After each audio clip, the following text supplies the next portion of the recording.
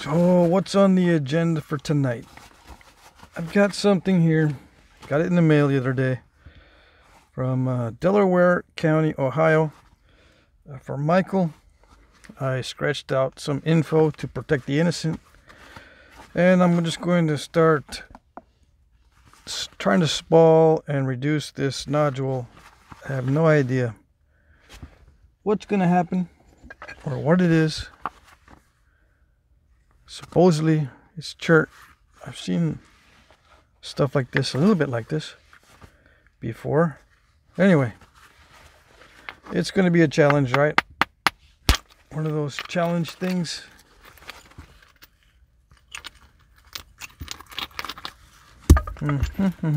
Has some internal cracking, that discoloration there. That's a natural existing crack.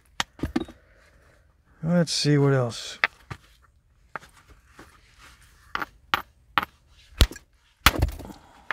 I could be using a big old hammer.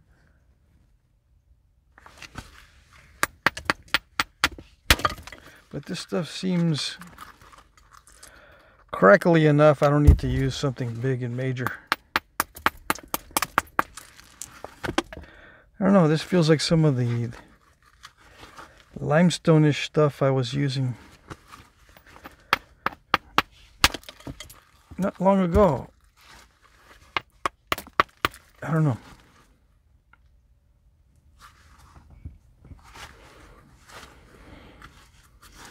It looks blocky to begin with, right? It's got blocky contours, which allows a lot of natural platforms, or it allows me to strike a lot of these natural platforms. It looks like it has fossils in it, which is kind of cool. I can probably nap it, yeah, but is it going to be fun? That's the question. That's the ongoing question. I don't know. If I have to ask, or if I have to wonder, then it may not be that fun. Let's see. Yeah, especially with the one with a lot of fossils, that's not going to be easy. I mean, it'll be easy to nap. It's not going to be easy to come up with a finished point because it'll snap right where there's defects. Even though it might be easy to nap,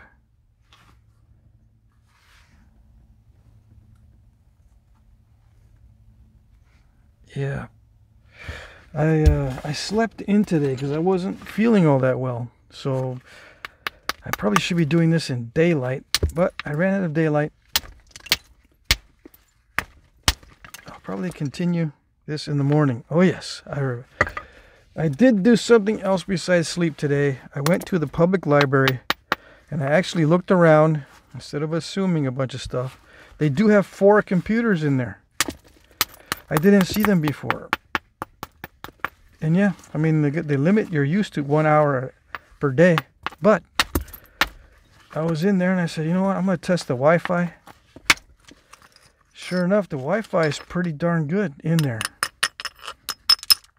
So silly me, I could have been taking advantage of this.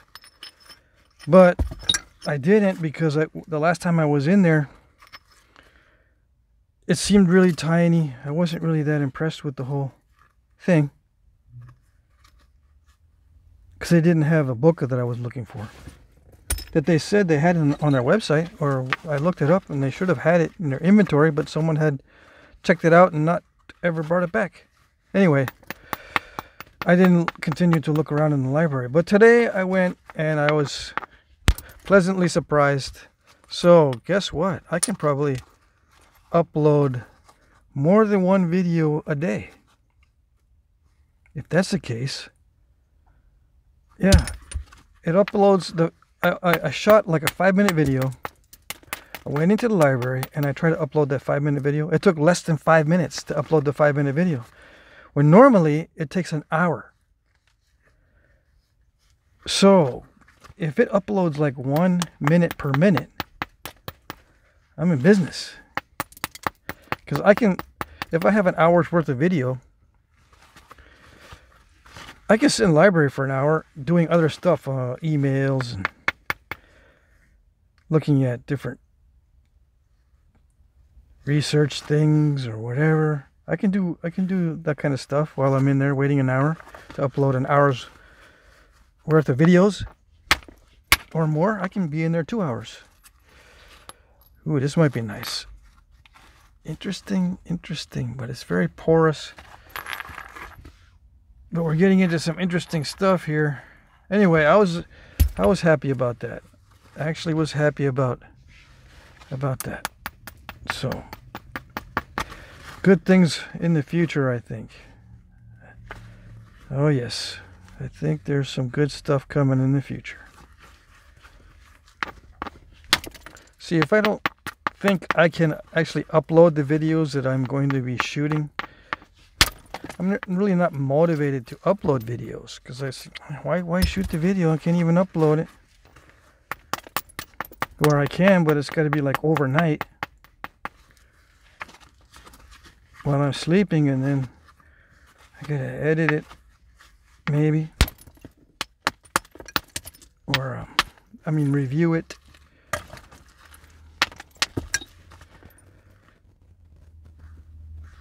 First thing in the morning, which I don't really do. Why? I don't know. Anyway, that schedule where I have to wait hours and hours to upload something has been a little bit depressing, but I'm excited now. Alright, so this is getting to be, some of this is getting to be okay as far as spalls go. And if I hit it really hard, I can get a really big flake. Yeah. We'll see. I'll nap some of this on video because this is challenging stuff. Oh yes. And it's not like rhyolite challenging. It's not that difficult to nap. It just looks like it'll be difficult to get a solid piece out of it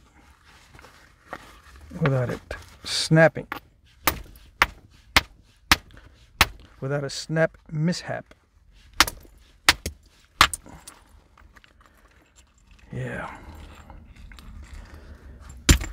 I don't know.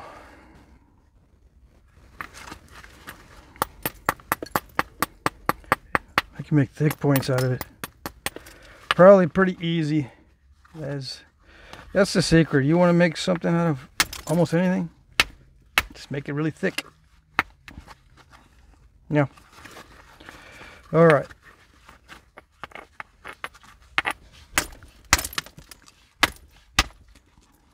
Come on. Getting down to the last part.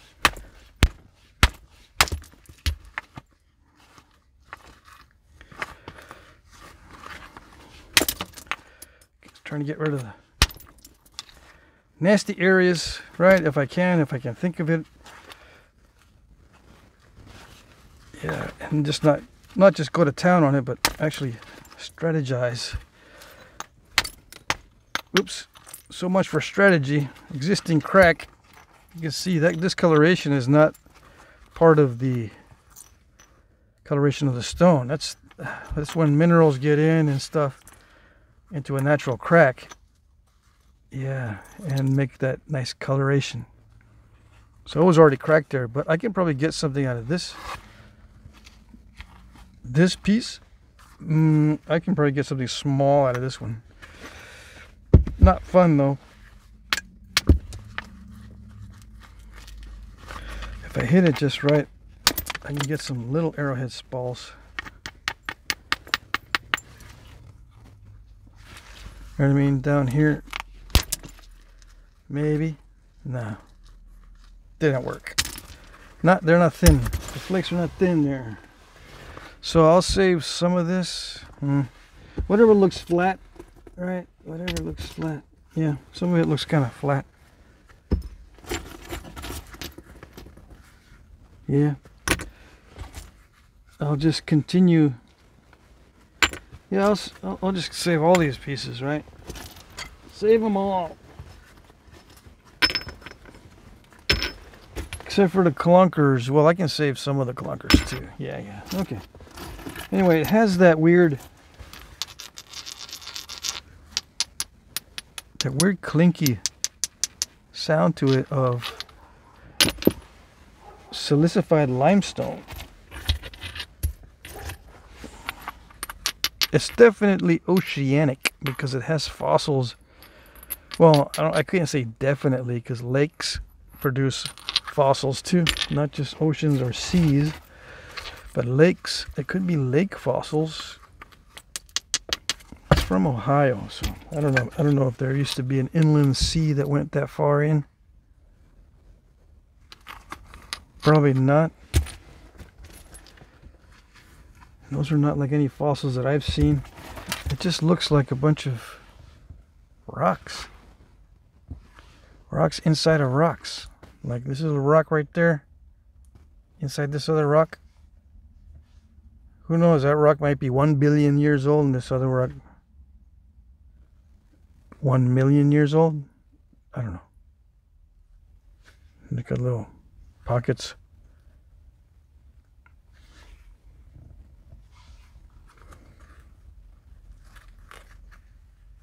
That's not going to be fun to nap. This kind of stuff is not fun to nap. Was it napped in the past? Well, when you compare it to this kind of stuff, see that? What would you rather nap? Back in the day, if all you got is this, you would use these, of course. And that's not a bad edge. Yeah, that could present a problem if you were, oh yes, if you were to use that and slip. That'll cut you. Yep. But I'm not going to do that with this one. This one will cut you even better. I'm afraid of that just barely, I just barely grazed, yeah, I just barely scratched that and it went in. Almost all the way through. So what would you use back in the day? Make an extra trip for this guy. Plus it's got the added benefit of being nicely translucent. Now what's the other stuff? What was that other flint? That was actually heat treated Ocala chert. Yeah. I was working on Ocala chert yesterday.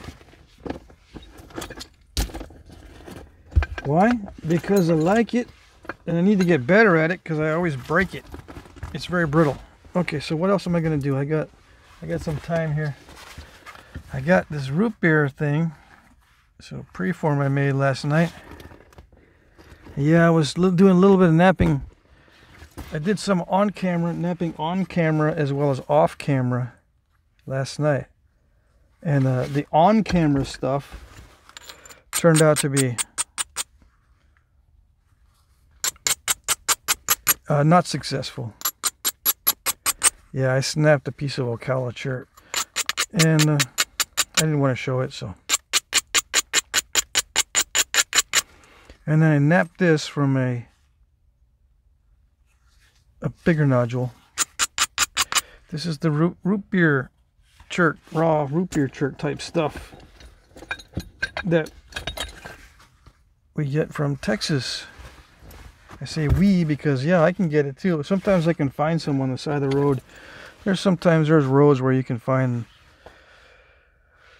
this kind of chert on the side of the road as small nodules. This is actually a pretty good size. I don't know if I can find this size on my own. I can find little ones, like maybe 2 inches in diameter, little nodules of that size, 2 or 3 inches. But I don't know if it's brought in or if it was just naturally there. Anyway, working this stuff raw can be nice, but it can also be extremely frustrating. So I'm going to consider this a challenge as well. Put these two little challenges together. I'll make a point from that stuff and I'll make a point from this stuff. And maybe I'll just share the video. Right?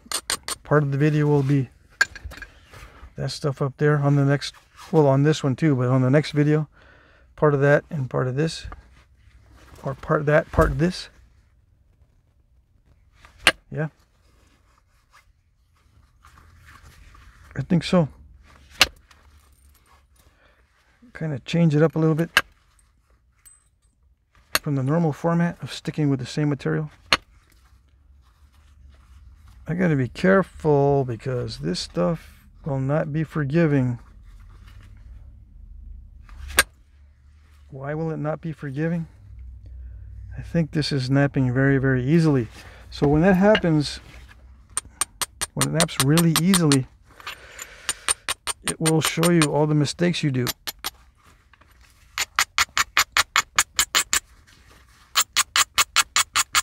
And if you don't prepare those platforms, it'll crush and you'll see a nice, nasty crushed area that'll have more of an effect than it would on lesser quality material.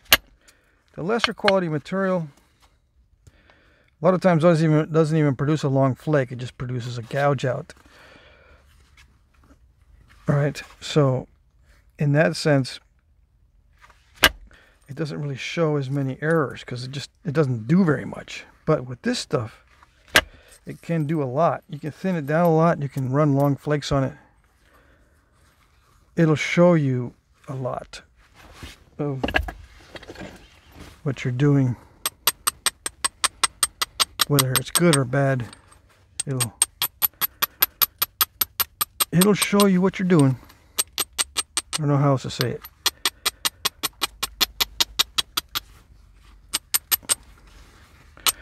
So, is there more prep required for better materials? I don't know. I think it balances out. You do need a lot of prep for difficult stuff too, or you're not going to get any kind of cooperation from the stone. But with stone that is cooperative, you still need to prepare a lot because any little mistake will be reflected in the workpiece. And you don't want those little mistakes to show up.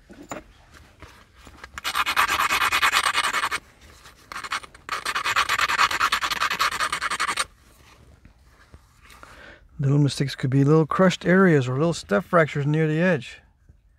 You know, see the little step fracture right there? It's not a fully detached flake. You can see right there. It's not a fully detached flake. Neither is that. It's okay at this stage, but at the ending stages, you don't want that on your edge. And that can be a problem when you go to sharpen your point toward the end. And if you install those step fractures, it's not going to look good. If you're working with nasty material, a lot of times it won't even flake at all, so you don't have to worry about that. But, you know, those little fingernail looking step fractures. That's what I'm talking about. That's what I mean. All right.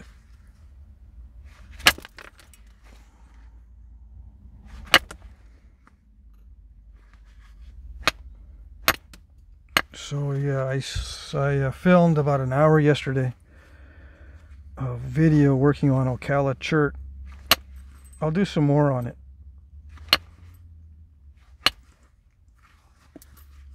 I'll do some more videos because I've got more of it. I don't have really large pieces, so don't ask.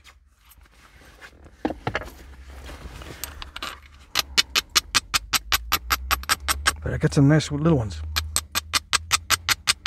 But they're for me now because I've already sold off all my excess flakes. I don't have any large excess flakes. I got some large flakes that I've set aside. And that's it. I don't have like a regular supply.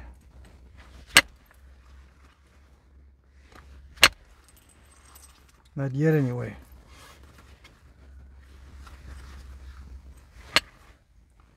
It takes a lot more information than I've got to become a rock hound. If I want to start rock hounding and get my own material, I need a lot more information first. But for now, I'm not going to do it. I'm not in the right part of the country, for one. And number two, it takes a lot of time to hunt down sources.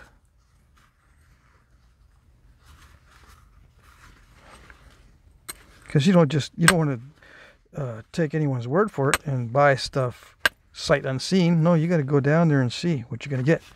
That's the smart way to do it. If you don't have any choice, then you got to buy sight unseen.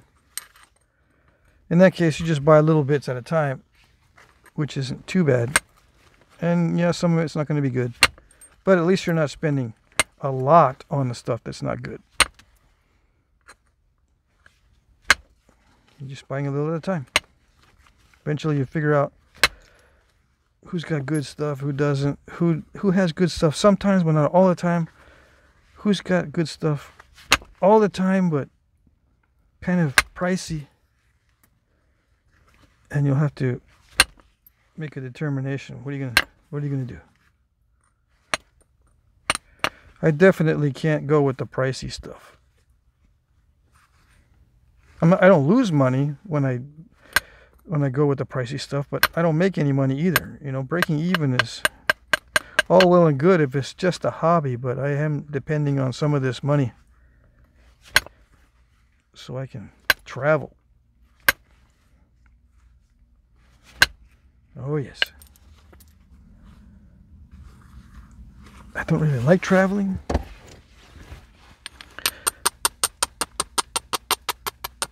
But I like it even less if I don't have money to do it. Because I do want to go. I do want to go places sometimes.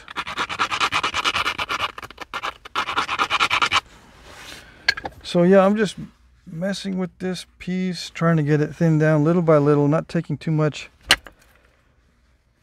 of a chance with this, except right there. Yeah, I got to be careful with those heavy strikes because they could dive too far in or create a situation where I'm a little bit too concave, like I almost did right there.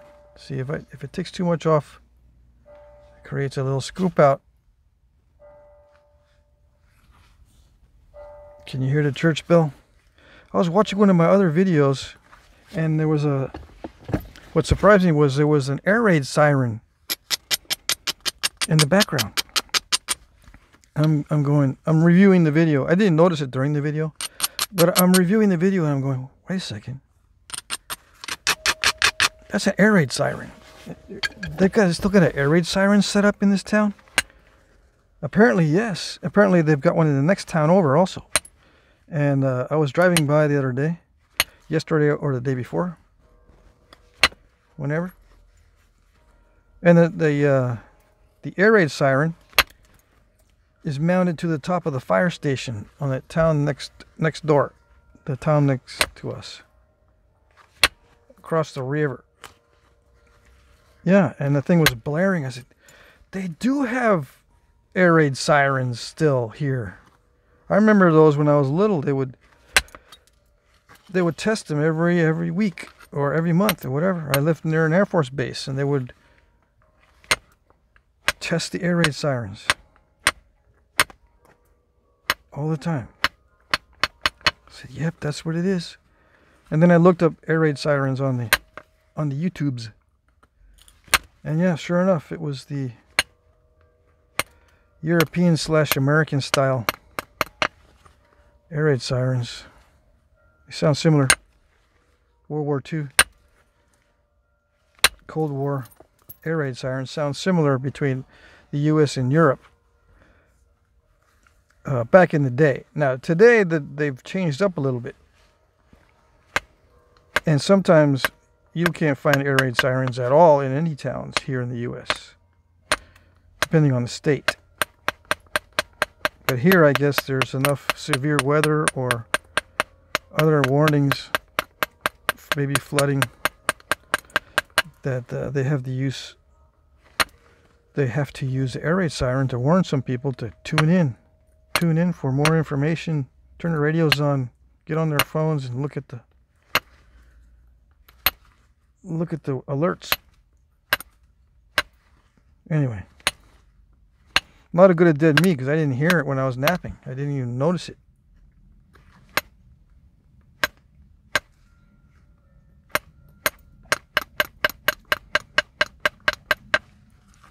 And I got my phone on airplane mode when I'm filming so that the microphone doesn't go bzz, bzz, bzz. So, yeah. If I'm in the zone, something could happen, and I'll be just napping away, oblivious. All right.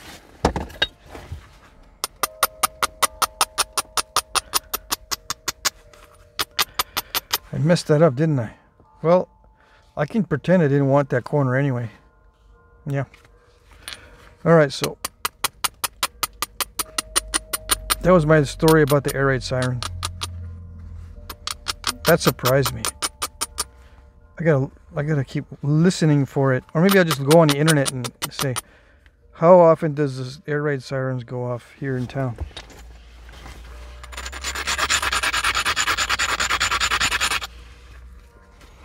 Make it sound like we got bombers going overhead. Get in there, get in the shelters.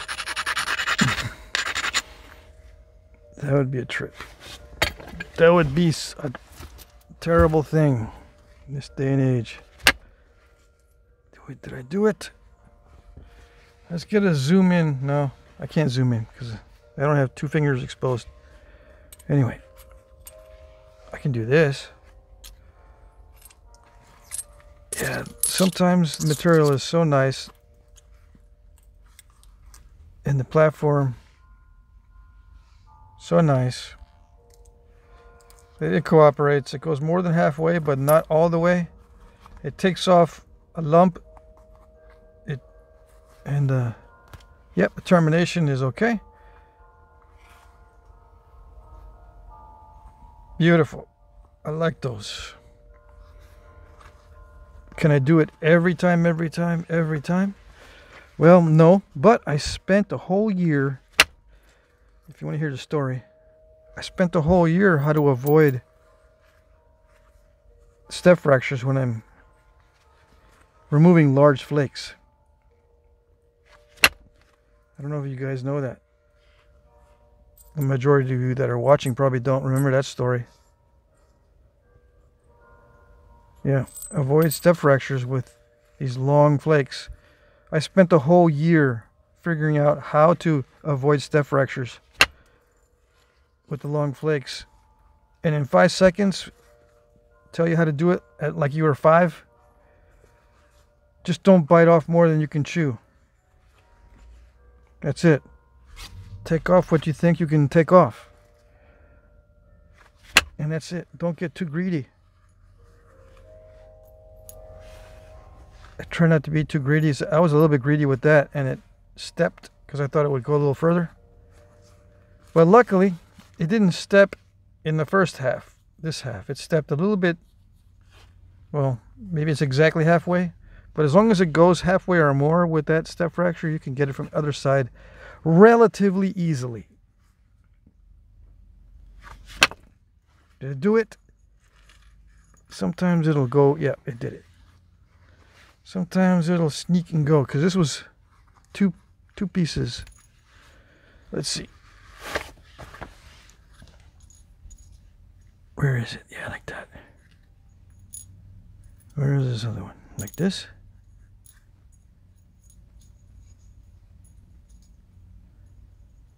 That one's like that. This has got two parts to it. Okay? Pretty sure that's how it goes, yeah. Anyway, see that? The first, with a bad material, that if it was bad material, it would have been only this flake. But since it's good material, it pushed a little bit more along that ridge and continued. That's one of the differences between bad material and good material. Good material will be a little more forgiving, and it'll be a little more cooperative, and it will push the flake a little bit further, and you'll go, yeah, that's right. That's what it should do. Yeah. One more major flake, one or two more major flakes, and then we're done for this particular segment. It's a major flake near the tip. Ooh, no, it didn't overshoot. I don't know. Did it overshoot? I don't think so. I think that was already there. I mean, I know that was already there. I just don't know if it got bigger. I don't think it did. I think it went down toward the center rather than fanning out that way toward the side. Okay, so that was nice. Now we go to the next spot down. I've already abraded the whole edge, so just taking opportunities. And did it do it? Yep, it went past halfway. That's what I wanted it to do, and then cleared off step fracturing. But see these little radial cracks? See these? That indicates a very hard strike. Usually on tough stone, you get those little radial cracks that go this way. Those can be dangerous if they're deep. They can crack the whole piece.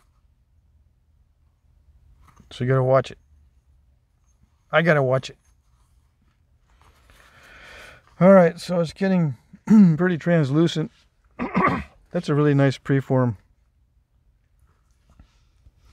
I forget how nice this is to knap, although it can be finicky because it is really, really hard. It feels like tempered glass, and tempered glass can be difficult to knap. Very difficult.